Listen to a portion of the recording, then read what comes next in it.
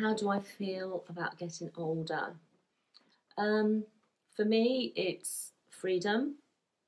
It's being able to be who I am, being accepted as who I am.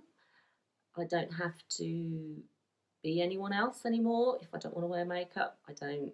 If I go out without makeup, I don't. If that's what I want to do, that's what I do.